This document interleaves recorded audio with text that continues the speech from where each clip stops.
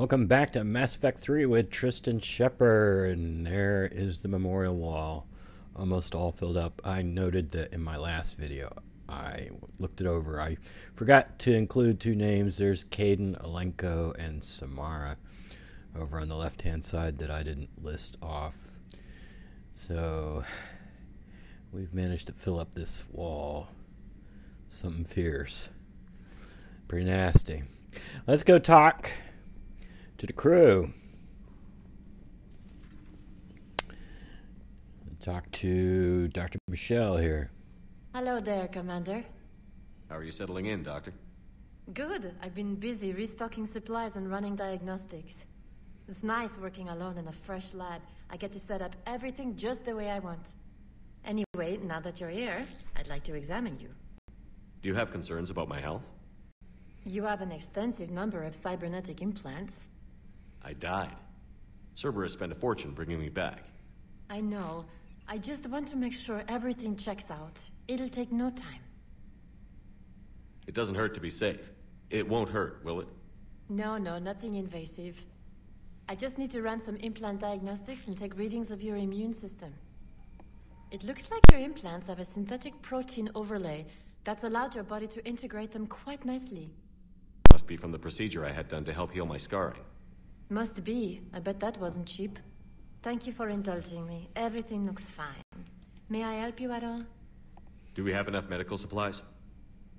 Luckily, the med bay was one of the first areas the retrofit team stocked. That's fortunate. Who knows how long we'll have to be self-sufficient. How does working on a military vessel compare to your Citadel clinic?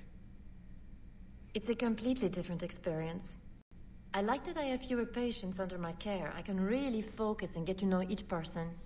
But the workday never ends here. I don't get to go home. I'm always on call. But you're making a real difference. So by being here, I'm making a difference too. Do you have any family? My parents are on Earth, Geneva. The news isn't good. I'm sorry. But my brother is safe on the Citadel. I'll count my blessings where I can. Just let me know if you need anything. I will. Let's reset James.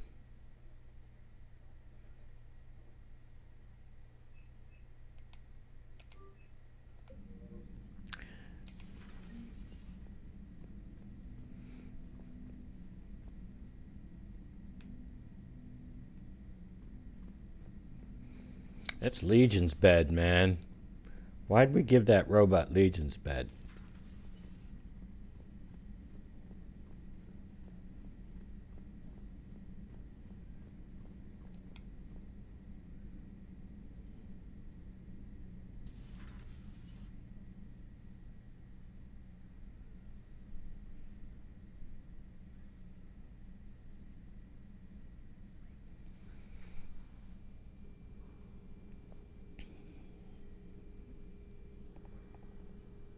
Commander Shepard, it's a pleasure to see you again. You're the drone from the Shadow Broker's ship. Dr. Tassoni now refers to me as Glyph instead of Info Drone, 95% of the time. If you have a moment, I'd like to draw your attention to a terminal in her office. It analyzes information packages. If you find any useful data, I can research upgrades for you. And what should I be looking for? I'll inform you if you've found relevant data. When you do, return to this terminal for your choices. In the meantime, Dr. Tassoni would like to speak with you. Have a pleasant day. Meeting with the council didn't go too well, huh? It was less than ideal. I'm shocked. At least the council can't deny the Reapers exist. But I'm not sure how much comfort that is while they bicker over which portion of the galaxy to save. Wow. Becoming the big info brokers turned you into a real cynic, Liara. I like it. I'm flattered. I think. No mention of hanging up on the council, because I'm pretty sure we didn't hang up. If I recall correctly, we did not hang up on the council at all. So no mention of that. Looks like you brought more than just that drone from your ship. A few things were necessary. I'd be a very silent shadow broker without data feeds. So you have access to your resources? What I can get. We'll need it to research this Prothean device. Until we understand precisely what it does, it's far too dangerous to use. Did the Protheans actually complete this weapon? You mean, will it work?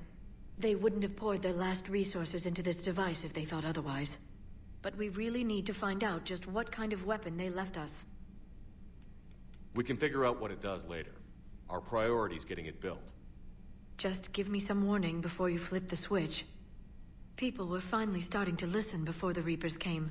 If we'd had a little more time, maybe Earth wouldn't. I'm sorry. I understand if you don't want to talk about it.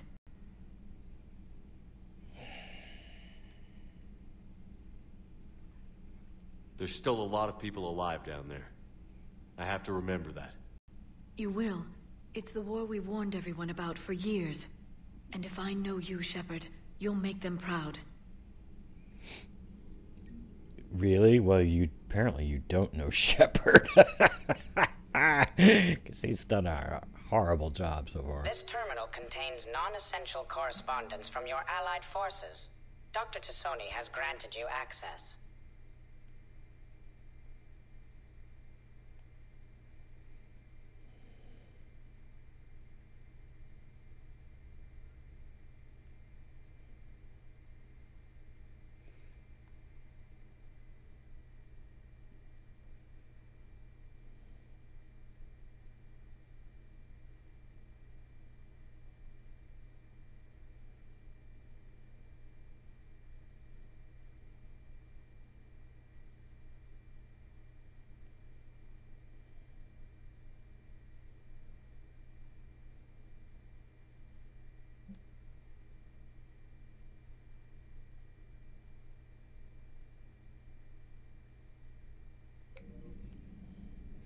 All right. Thank you for the data packet.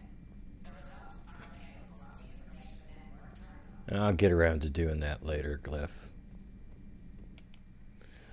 Go planet scanning for some upgrades. But first, we need to talk to the crew.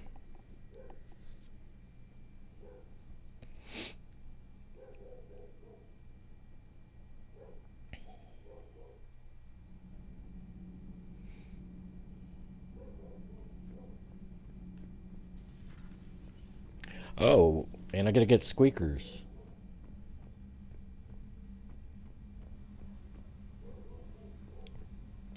And my models. Forgot about the models. I should have got that model that was on the second floor there. Come on, Squeakers! Ah, missed.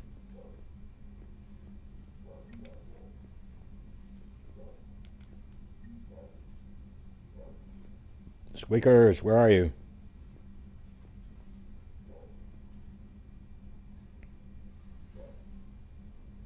Come on, Squeakers. Come on, I hear you. There you are.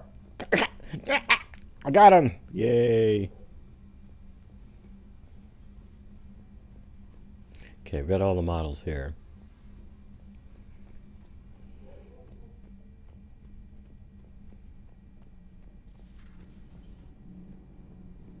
Oh, Ken, Gabby. Oh, Gabby especially. I like Gabby. Oh, well. Commander, welcome back to the Normandy. Or maybe you should be saying that to me. Engineer Adams, what are you doing here? I was put in charge of the drive core retrofits. My experience on the Normandy SR-1 made me an obvious choice. So, what do you think of our SR-2? She's incredible. If there's one nice thing I can say about Cerberus, it's that they know how to build a ship.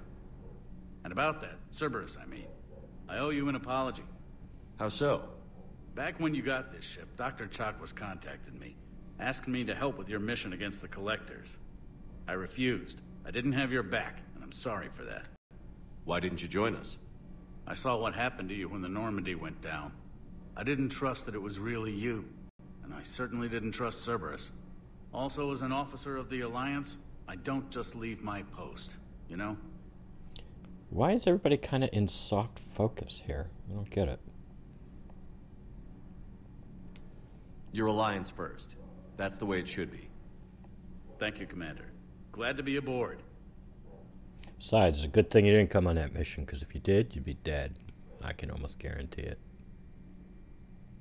Does the new Normandy stack up to the old SR-1? Stack up. It blows the old ship away. The Tantalus drive core has been completely overhauled. The SR-2 might be nearly twice the size, but the new drive core is 3 times bigger. This ship can fly. That said, Cerberus isn't too high on safety. If pushed past her limits, this core would vent into engineering. Guess it gives my team incentive to keep her well-balanced during a firefight. Do your job or get vaporized. Pretty much. I noticed you upgraded the kinetic barriers with cyclonic technology. Should help reduce the draw when under missile fire. Hopefully that means fewer vaporized engineers? The IES stealth system is significantly improved. It can handle a higher blue shift of our emissions. And that means... We should be able to drop out of FTL without triggering every sensor in range. Very handy for stealth reconnaissance. All in all, the Normandy is a marvel of engineering. Yes, well, it would have been nice for Kasumi if we'd installed that shield technology before the suicide mission. Is your family okay? My parents are serving on Viridian Zenith, an Alliance agricultural vessel. My sister is a navigator on the SSV Benjamin Davis. Happy to report that both vessels are safely under Hackett's command. Carry on, Adams. Aye, aye, sir.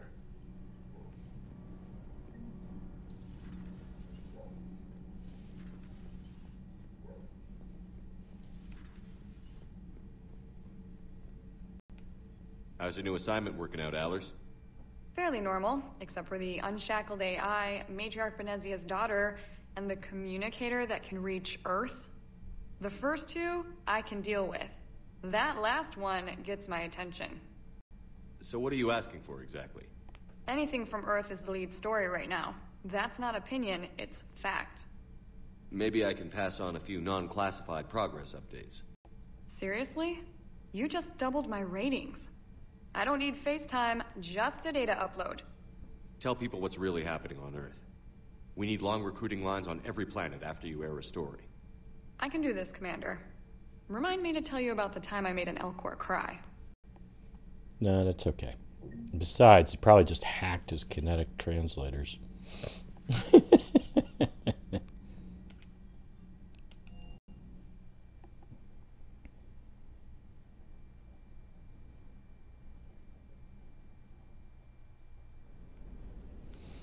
Let's go find the models. Hey, come on.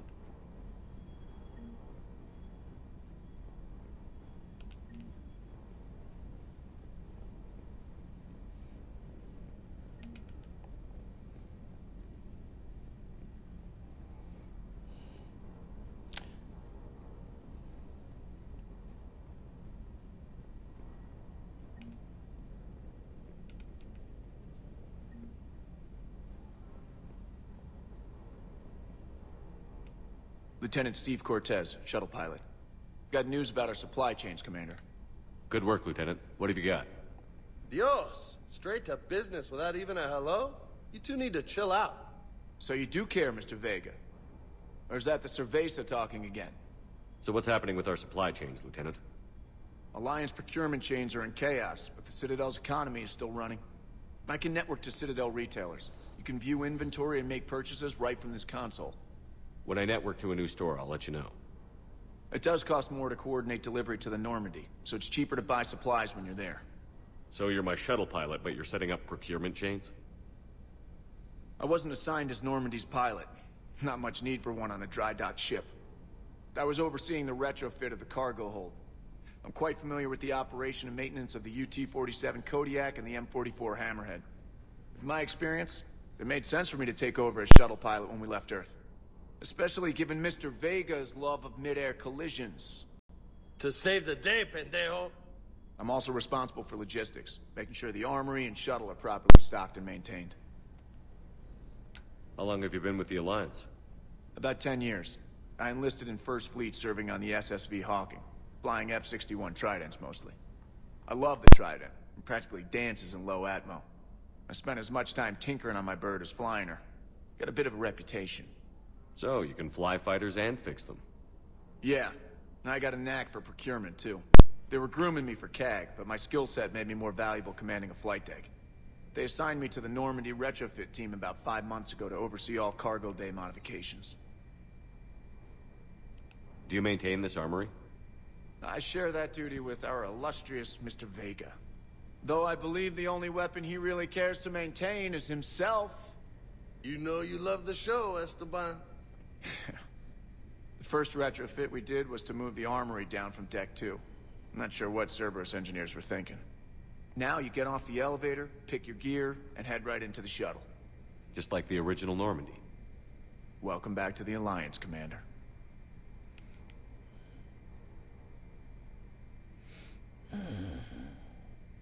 What happened to the M44 Hammerhead? It was sent to the tech labs for a retrofit. To afford mobility with such a small ESO core, its design sacrificed armor plating. The lab engineers are trying to improve that. After the Reaper invasion, those labs are probably just a pile of rubble. You were stationed on Earth. Do you have family there? I'm an only child. Lost my parents years ago. I had a husband back when I was stationed at Ferris Fields. The Collectors took out the whole colony. I'd rather not talk about it. Keep up the good work. Yes, Commander. I was thinking that maybe at some point I should do a gay romance with Steve. I've never done a gay romance.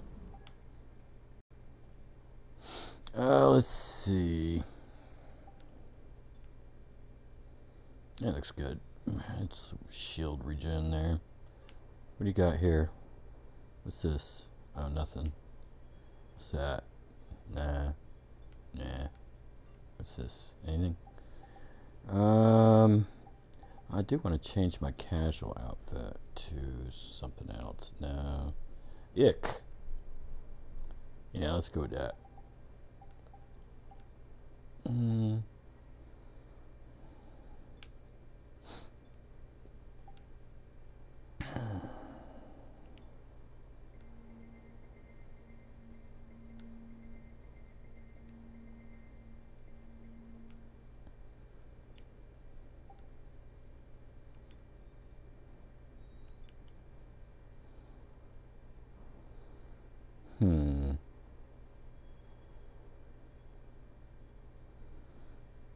Tell you what, I don't like that. Let's go.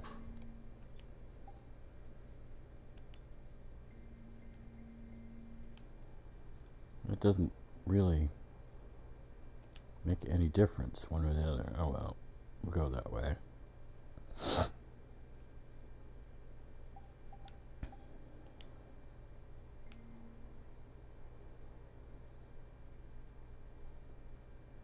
Yeah, we'll go that way.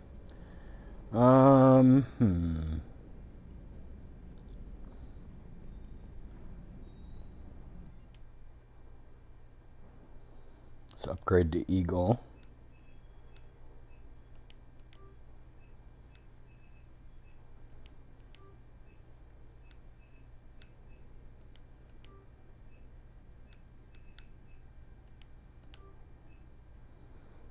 That's it for now. Go get that last model that I forgot about. There's another one in the conference room as well.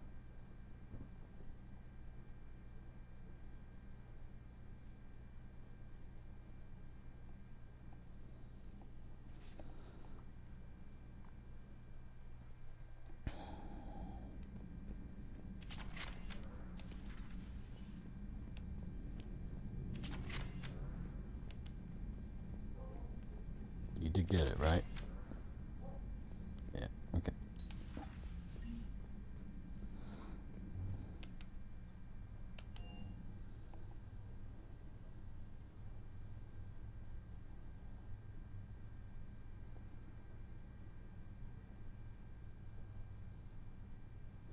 I don't know why they closed off the windows in between Thane's room and engineering. Got a new message. I actually believe Trainer. Never did believe. Never did believe Kelly. Come on. Didn't need a loading screen when Morden was in here.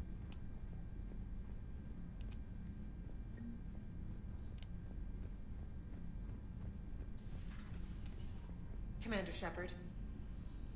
It's my name. Or that's his name. Okay, let's hit up Joker, then we'll finish off with Trainer.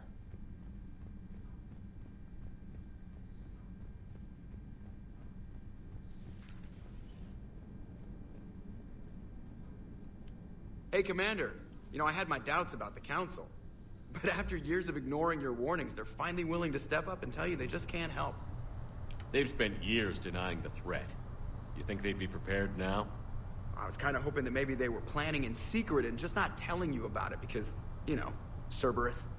Well, let me know if you want me to get them on the channel and then hang up on them, you know, for old time's sake. Joker, I never did hang up on him. And in fact, in your little dialogue with Liara there, you never mentioned me hanging up because I didn't hang up on them.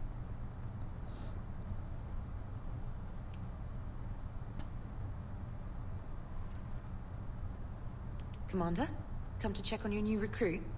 Just wanted to see how you were doing. Still trying to get my bearings. When I was working on the Normandy's upgrades, I left at the end of the day.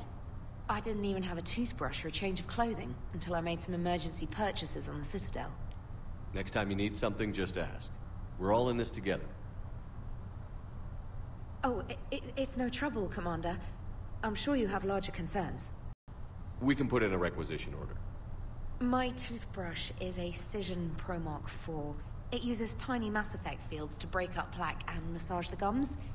It costs 6,000 credits. Okay, yeah. You're on your own with that. In any event, I appreciate you giving me the chance to stay. Was there anything else? Yes, you sound just like my Inquisitor. How'd you end up in the military anyway? My family didn't have money for university. When the Alliance saw my aptitude scores, they offered me a full scholarship. I served my required years after graduation and decided to stay. I really like the challenges of the lab. Although, I'm sure I'll grow to love frontline service as well. Where are you from originally? A colony in the Terminus systems, actually. Though I studied on Earth, at Oxford.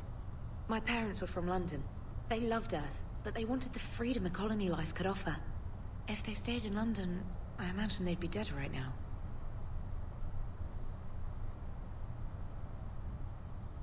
A lot of people back on Earth are still alive, and counting on us. Quite true, Commander. You worked in Alliance R&D? Yes. You'd think quantum entanglement would make communication easy, but imagine incorporating multiple incoming sources and then networking them with extrapolations of time-lag data to construct a coherent situation GUI. It's an exciting challenge. For me, anyway. Carry on, Specialist. Why are you looking around this way now? Now, look at her. She got confused. Her animation got confused. And now she's acting like the keyboard is on that side. Okay, Trainer. Well, I think what I'm going to do is I'm going to go out and go do a whole bunch of planet scanning. Get some money, but even more important than money is there's some upgrades out there. I think there's like 2 upgrades I can get, and I want to get those researched before we go do anything. And then when we come back, we're going to be landing on Palaven and picking up Garrus. There's no way I could do a playthrough without Garrus. It's just Garrus just adds too much to Mass Effect 3. A lot of people claim they really got to know the people in Mass Effect 2, their loyalty missions and all, but I started in Mass Effect 3, and I must say, when I got to Mass Effect 1 and 2, a lot of these characters just seem flat and uninteresting compared to the way they were in Mass Effect 3. Like Garrus, he just seemed flat and uninteresting in both Mass Effect 1 and Mass Effect 2, but Mass Effect 3, he's just like, alright, yeah, it's my bro. And even Liara seems to come alive in Mass Effect 3 as well.